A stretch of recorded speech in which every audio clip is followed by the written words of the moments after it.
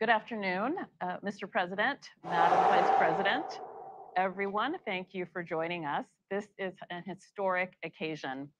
We are here to view the highest resolution image of the infrared universe anyone has ever seen, captured by the most powerful telescope anyone has ever made. I am proud to turn things over to a president and a vice president who have charged the entire Biden-Harris administration with leading with the science and who believe deeply in the power and possibilities of science and technology for all of us. Madam Vice President, we particularly appreciate your leadership of the National Space Council and your commitment to ensuring innovation in space. The floor is yours. Thank you. Thank you. Well, good evening, everyone. I am very honored to be with you all. President Joe Biden and I talk often about our mutual passion for everything you all do. This is a very exciting moment to join you for the unveiling of the work that you have been laboring on for decades. So to our President Joe Biden, thank you for your leadership around all of these issues. Our NASA Administrator Bill Nelson and the Office of Science and Technology Policy Acting Director Dr. Alondra Nelson. Thank you also to our colleagues from across the White House and NASA and everyone else joining us from home. So yes, as chair of the National Space Council, I know that today represents an exciting new chapter in the exploration of our universe. From the beginning of history, humans have looked up to the night sky with wonder. And thanks to dedicated people who have been working for decades in engineering and on scientific marvels, we can look to the sky with new understanding. When NASA launched the Hubble Space Telescope in 1990, we were able to see the stars unobstructed by the Earth's atmosphere and understand the universe in ways we could have never imagined even a few decades earlier. And now we enter a new phase of scientific discovery. Building on the legacy of Hubble, the James Webb Space Telescope allows us to see deeper into space than ever before and in stunning clarity. It will enhance what we know about the origins of our universe, our solar system, and possibly life itself. This was made possible by partnership among nations, and it is an example of how the scientific endeavor can build upon the international rules and norms that govern our cooperation in space. This telescope is one of humanity's great engineering achievements.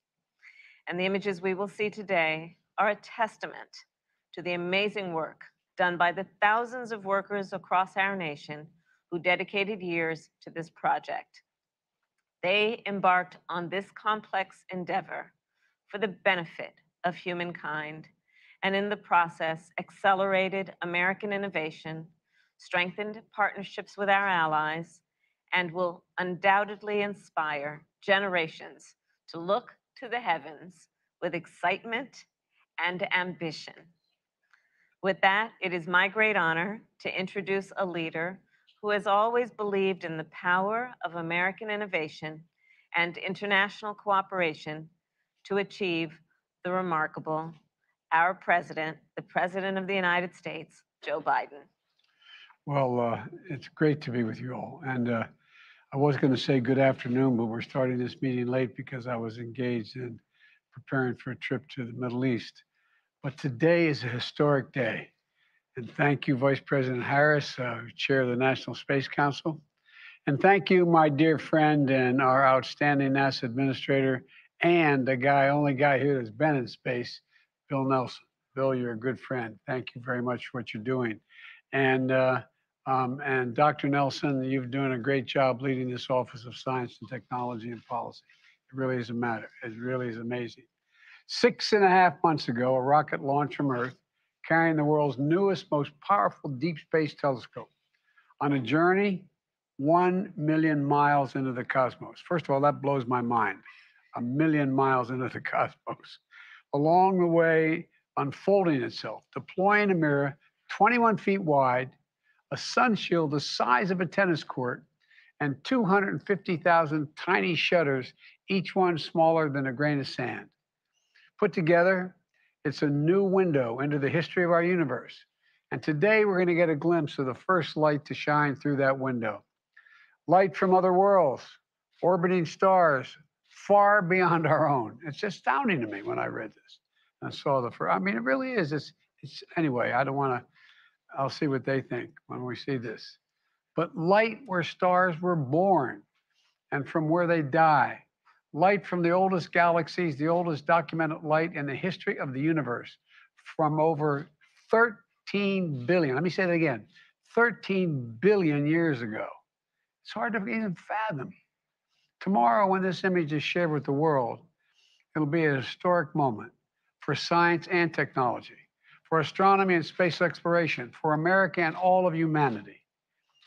You know, as an international collaboration, this telescope embodies how America leads the world, not by the example of our power, but the power of our example. A partnership with others. It symbolizes the relentless spirit of American ingenuity. And it shows what we can achieve, what more we can discover, not just about distant places, but about our very own planet and climate, like NASA's Earth Systems Observatory that we launched last year. That's why the federal government must invest in science and technology more than we have in the past. These images are going to remind the world that America can do big things. And they remind the American people, especially our children, that there's nothing beyond our capacity, nothing beyond our capacity. We can see possibilities no one has ever seen before. We can go places no one has ever gone before. You know, you've heard me say over and over again, America is defined by one single word: possibilities. Possibilities. I want to thank the team at NASA for once again showing that that's who we are. That's who we are as a nation of possibilities. And now let's take a look at the very first image from this miraculous telescope.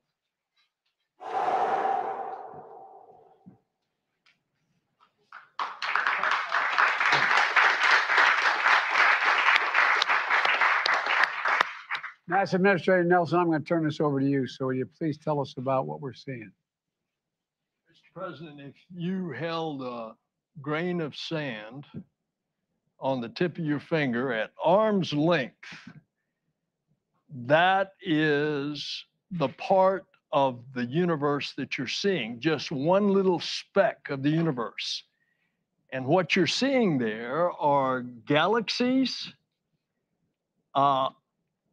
You're seeing galaxies that are shining around other galaxies whose light has been bent.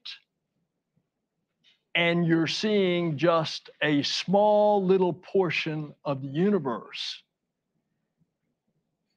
You know, 100 years ago, Mr. President, Madam Vice President, 100 years ago, we thought there was only one galaxy. Now, the number is unlimited. And in our galaxy, we have billions of stars or suns, and there are billions of galaxies with billions of stars and suns. And we're getting our first glimpse. As you said, Mr. President, we're looking back more than 13 billion years. Light travels at 186,000 miles per second. And that light that you are seeing on one of those little specks has been traveling for over 13 billion years. And by the way, we're going back further because this is just the first image. They're going back about 13.5 billion years. And since we know the universe is 13.8 billion years old, we're going back almost to the beginning. That is the discovery that we are making with this. There's another thing that you're going to find with this telescope. It is going to be so precise, you're going to see whether or not planets, because of the chemical composition that we can determine with this telescope of their atmosphere, if those planets are habitable. And when you look at something as big as this is, we are going to be able to answer questions that we don't even know what the questions are yet. This is what's happening. And it's because of this wonderful team that's out here. Part of that team, led by Thomas Zurbuchen, it was in trouble financially 5 years ago. He took it over. He got Greg Robinson, that you're going to meet, to direct it. And the result is what you've seen. So what an incredible team, joined, by the way, with our international partners, the European Space Agency and the Canadian Space Agency. So this is an international endeavor. It's amazing. I wonder what the press like in those other places. We're going to give time for the press to leave, and then we'll continue the briefing.